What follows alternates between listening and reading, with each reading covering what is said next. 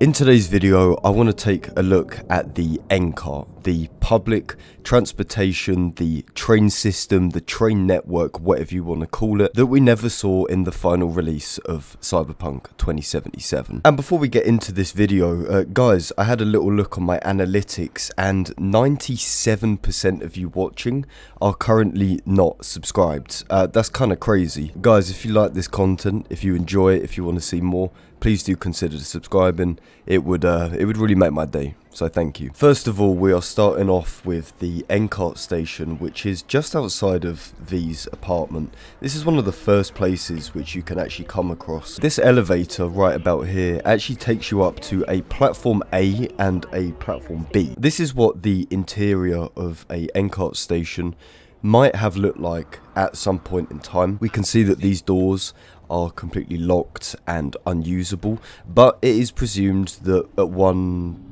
point in time these would have opened up and the player would have been able to hop on a train. We can also check out platform B, but it is very much the same kind of situation. You will notice that NPCs do actually spawn in here, but if you watch them for long enough, they will either stay here indefinitely and never do anything, or eventually they'll get up and walk out. But these doors never open, the trains never stop at stations, they will just fly around, do their own thing. All of this is completely for show. Cyberpunk 2077 puts the actual train on top of the track. There is just one level of track, so even though there's another station down here, the trains will only actually go on top of the track. And this is the case for anywhere in the city. Doesn't matter what station it is, doesn't matter what district it is, it will always behave exactly the same. But this is interesting because if you ever watch Edge Runners, then you can see that the NCART trains actually go below the track. So what the hell is going on with this? Well, I think it's kind of up in the air and I wasn't able to find a solid answer. 2077 did at one point in time want to have a mixture of both, i.e. a train on the track above and on the same track but hanging down from below. And this is pretty evident when you look at some of these NCART stations. So like this one, for example, the reason why there are two of the exact same copied and pasted waiting areas is because it was built to have two trains, one hanging down below and one riding straight on top. And you can see evidence of these double layered tracks a little bit more subtly, still actually in the game. They haven't been removed, but they're just a little bit more hidden. Like for example, any areas of track which have these big coloured metal sheets on either side. In this case we have a yellow one, but there's also some blue ones as well. You can see that there is obviously a track on the top of this metal, or whatever you want to call it, but on the bottom there is also a track, pretty much exactly copied and pasted.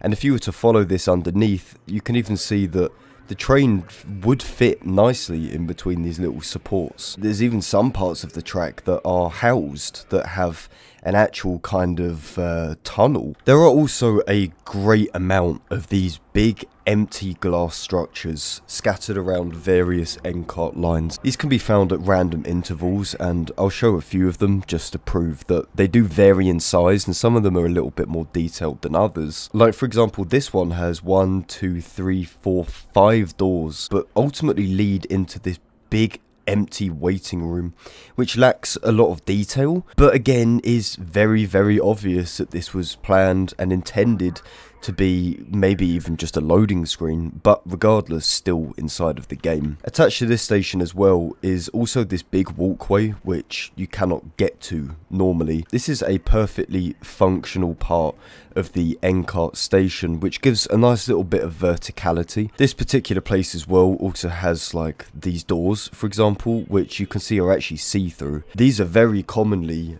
usable doors in Cyberpunk 2077.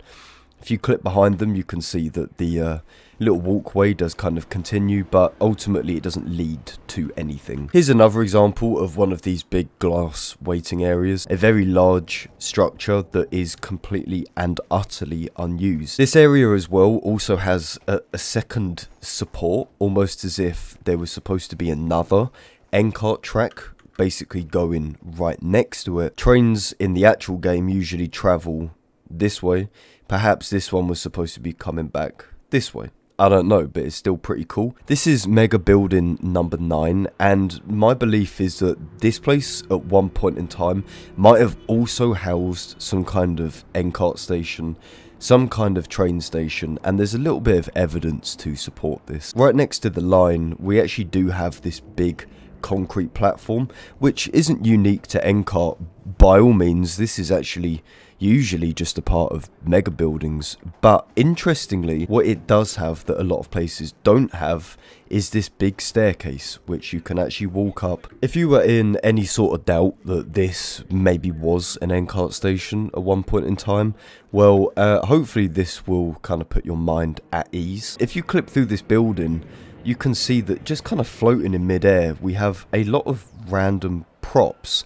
A lot of metal gates, a lot of turnstiles, even what looks to be a newspaper, or maybe some kind of grate. I can't really work out what that actually is. But there are a few of these all dotted around at seemingly kind of predictable and logical corners of this completely unused interior. We have one here which has a nice advertisement. We have another one here which has a nice advertisement and extra gates on top. And if you're wondering, yeah, these are actually solid. Like, you can stand on these work perfectly as intended. And there's also one over here, again a similar kind of situation, and also one over here.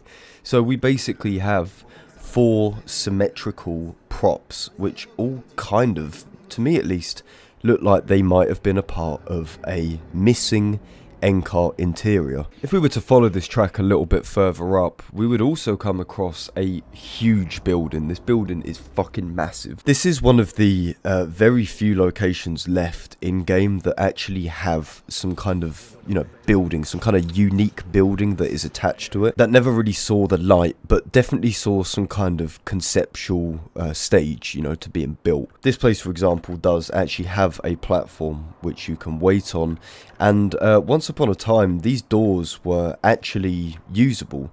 When the game first came out, you could open these doors, and they weren't locked off or anything. As you can see, since then, they have been locked. But clipping behind them, we can see that we have some kind of semblance of logic, some kind of building which is very big, which has windows which you can look out of. But all the way down here as well, we have a solid floor. We don't have a lot of culling, which usually happens when you clip into unused buildings. You know, things start popping in and out at a kind of crazy pace. Here, that isn't really happening. It seems like this was supposed to be very much usable by the player. And if you clip a little bit further down as well, we can see again a similar kind of thing. A fully modelled sort of interior with a floor that you can walk on, with windows which you can look out of. I don't know, seems a little bit coincidental to just be a random building with collision. We have a very similar situation, just literally a stop away from where we just were.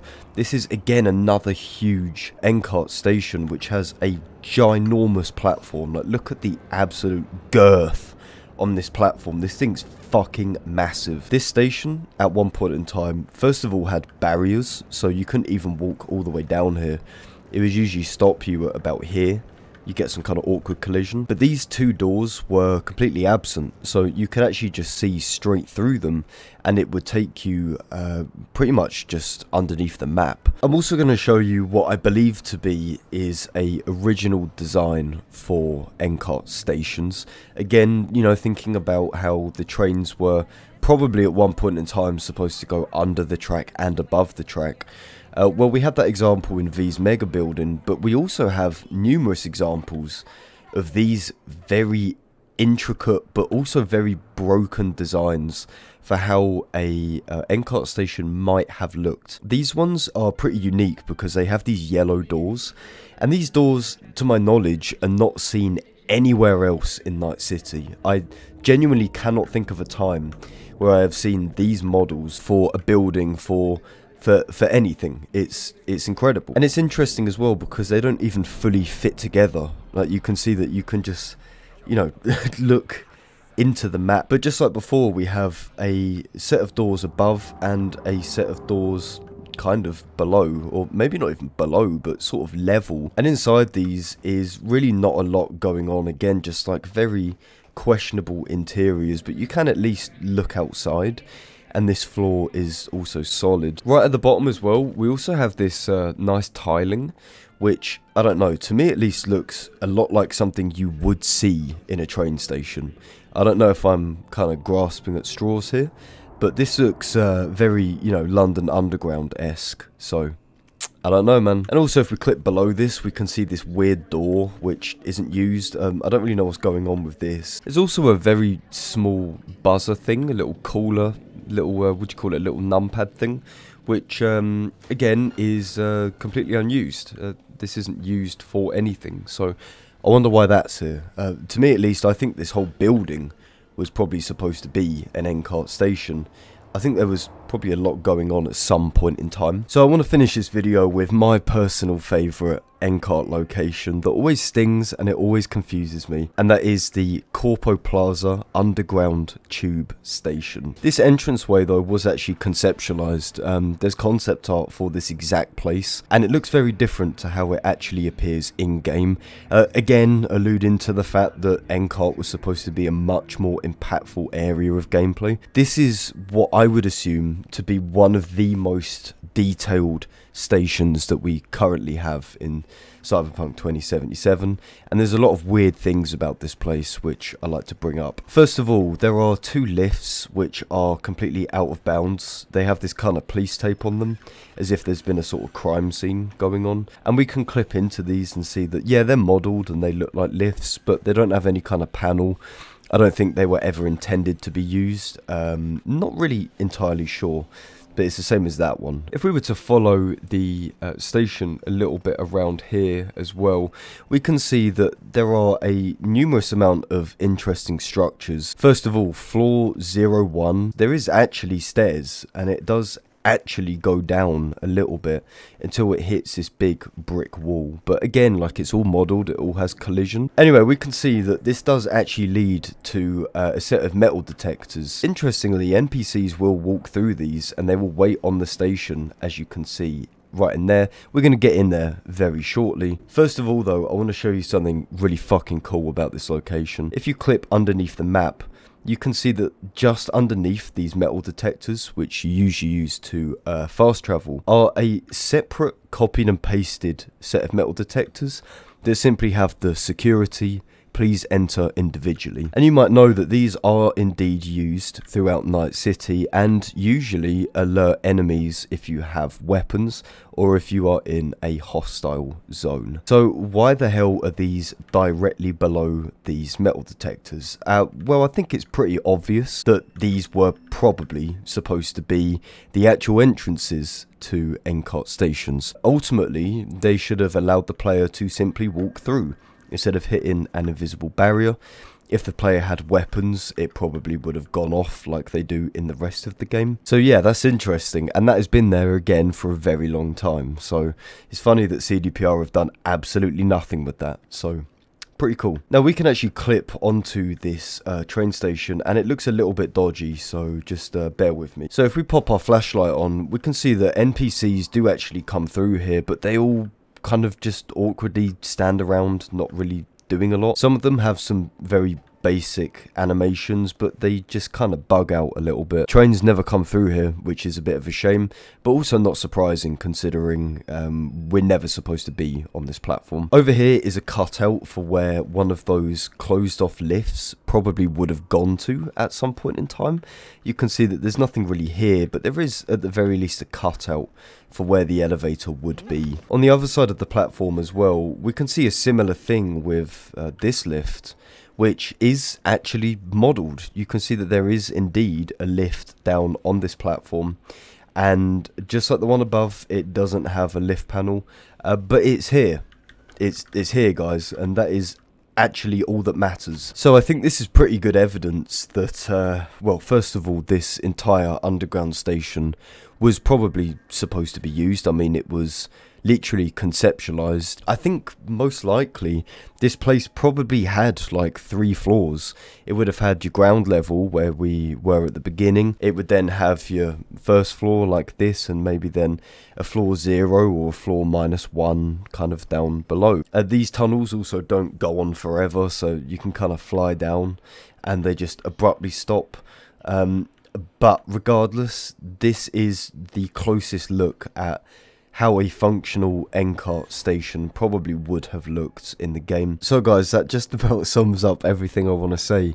There is a lot more, there's so much more when it comes to this stuff, but you know, as always, let me know what you think. Do you think that this was supposed to be something bigger, or do you think this is just CDPR well building, CDPR being CDPR? Let me know in the comment section of the video. Thank you very much for watching, guys, and as always, I'll catch you lot in the next one. Cheers.